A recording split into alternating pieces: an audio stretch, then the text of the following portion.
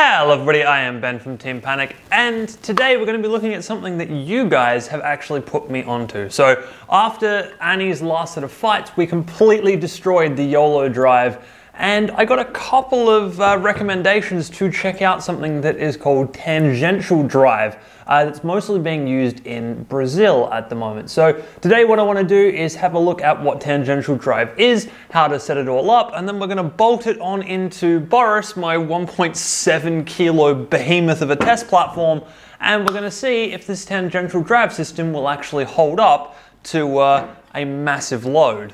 So, what is tangential drive? Well, on the face of it, it's quite a simple concept, and also I would probably call it a friction drive more than I would call it a tangential drive, but both of them would be fairly accurate as names. So, the way this works is you take a wheel free floating on an axle like this one is, and then you mount a section of metal to your brushless motor, and then you connect the two. You basically put the two pieces in tangent, so the metal off of your brushless motor touches onto your wheel, and then by spinning the metal, you can spin the wheel with a massive gear reduction, essentially. So the whole point of this is to be able to get a fairly substantial gear reduction of your brushless motor to your wheel without having to rely on gearing stages, because gearing stages, you have to work out modes of teeth, you have to then be able to design and manufacture that correctly, which either means cutting it out of steel, which is really heavy,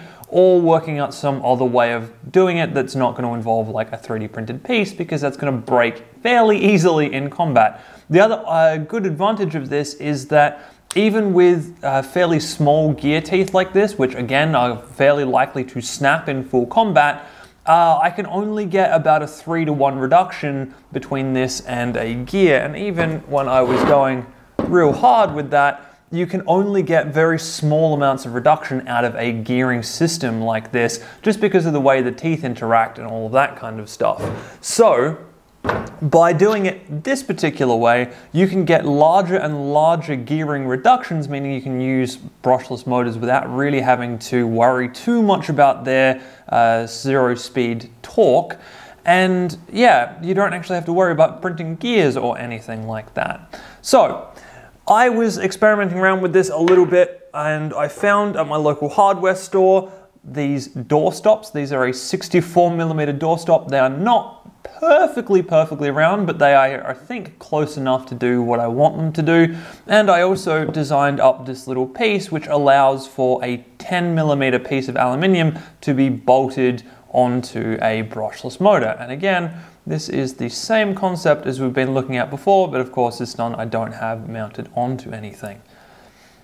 But as I've completed work on all of that stuff, I had a quick look at this and realized that the gear reduction I was getting here wasn't huge. It's something along the lines of like 8-to-1, which is okay for this type of application, but I figured I could do better. So I designed up a new test piece. Now, this new test piece has one of these door stops in it. It also has a brushless motor up the back here, which is a 2204 18,000 kV, sorry, 1800 kV, not 18,000 kV. And what you'll see I've done here is the tangential drive is based solely on the actual shaft of the motor itself. And it works pretty well. So you can see that as I turn this wheel around, I do in fact get the motor turning, but every now and again I get a hitch where there's a dead point, like right there, there's a dead point where the motor stops moving, and that is a bad thing in combat. Now, by my CAD, this shaft should be 0.5mm into the actual surface of this particular doorstop, and I believe that this is all failing because of tolerance problems. So as I said, these are a doorstop. They're not actually designed to be a wheel, so they're probably not perfectly round. And then also there will be a little bit of tolerance in the bearings that hold the wheel in place, a little bit of tolerance in where the bolt goes through, a little bit of tolerance in where I've bolted the motor down. All of these things are going to add up together to mean that the connection between this wheel and this motor shaft aren't the greatest, and could potentially hit flat spots where one thing moves and the other one does not. this could be a bit of a problem, except for the fact that when we're going to bolt this onto Boris in half a second, because we'll do that together, we're going to bolt it onto Boris this way around, which means that the whole weight of the robot is actually going to push the wheel up into the shaft, meaning that this connection will be perfectly secure. So that's going to work really, really well for this particular situation, but in Annie, I don't have the room to put the brushless motor above the wheel like this without destroying Annie's ability to drive inverted. So I'm going to have to add it at an angle, but that might mean that I need to be very, very careful on my tolerances to make sure everything works correctly. The final thing we can do is if this doesn't work out exactly as planned, because these door stops just aren't all that round, I can use these wheels that I've used before. They aren't perfectly round either, they're just an RC car tire, but these might give me a slightly better result than these because they are at least a perfectly round 3D printed piece, or close enough to perfectly round 3D printed piece in the middle here.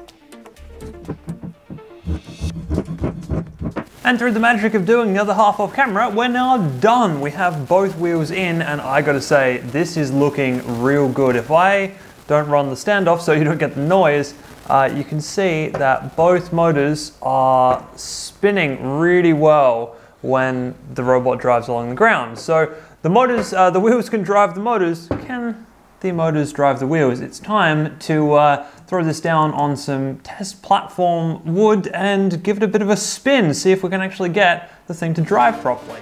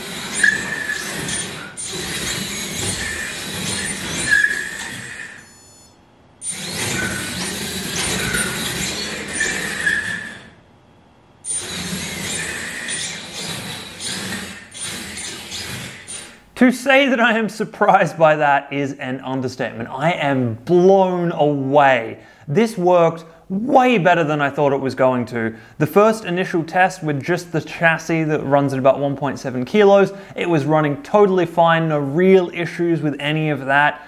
Getting a pretty decent amount of speed on a 2S battery. Annie is going to be running a 3S battery because I always run a 3S battery in Annie.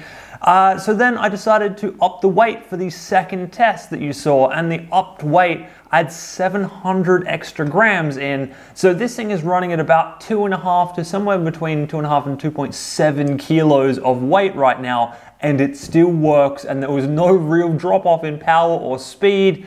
That's insane. It has worked out so well. The only real issue that we had with that was the ESCs browning out when we suddenly turned off of a drive, because what would happen is we drive and then one motor would suddenly reverse to get the turn in, and going from forwards to reverse like that causes a massive voltage spike and browns out the ESCs.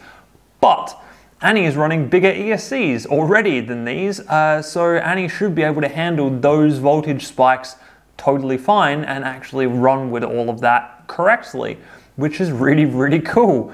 So I did do a quick check on the maths. It's something around 20 to 1 gear reduction when I've got the shafts running directly on these wheels, and yeah, that works amazingly well. The flat spots and stuff that I saw when I was hand spinning this just don't seem to be an issue when there is weight on the whole thing and it's all just working. So as much as I do love this system, I do want to try one other thing, and that is to move back over to those RC car tires I showed near the beginning of this video, and also move the whole wheel system. So right now, the axle is directly above the axle of the wheel. I want to move that kind of off to the side, kind of somewhere around here, like 45 degrees or so, see if I can put it there, because if it runs properly when it's over here, that means that the pressure of the wheel on the ground forcing up into the axle isn't the only thing keeping this all together and keeping this working, which is going to be important because Annie's going to need to have it a lot further down so that she can still drive inverted.